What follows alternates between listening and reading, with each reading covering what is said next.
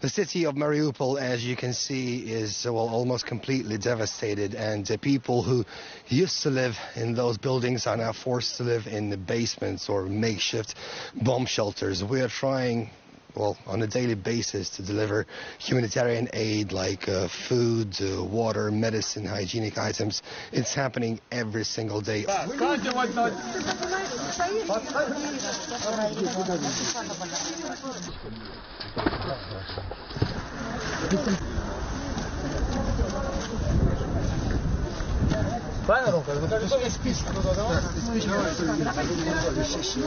Also, people are coming up to me and they're asking to send, there's no network here, there's no communication, so they're asking me to send video messages to their loved ones in Russia, in Ukraine, or in other places around the world.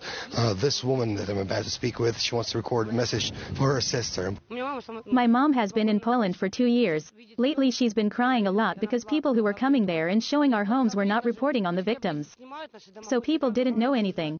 Mom saw my house and cried because she thought that neither me nor my kids were alive. But she is calmer now, she knows we're not dead. Hello, kids.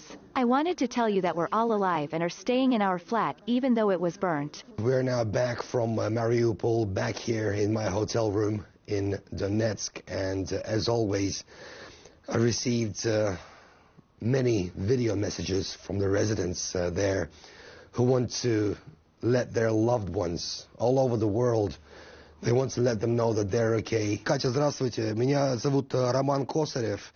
Здесь работаю в Донецке, в Мариуполе. Видел сегодня вашу маму. Мы там раздавали гуманитарную помощь сегодня, и она попросила записать для вас видео. Какие-то выходы на гуманитарную помощь есть? Да, абсолютно есть. Она, кстати, живет очень недалеко от распределительного центра. У них, в их районе все нормально.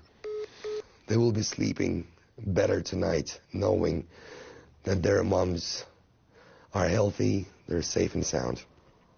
Roman Kosaryev, RT, Donetsk People's Republic.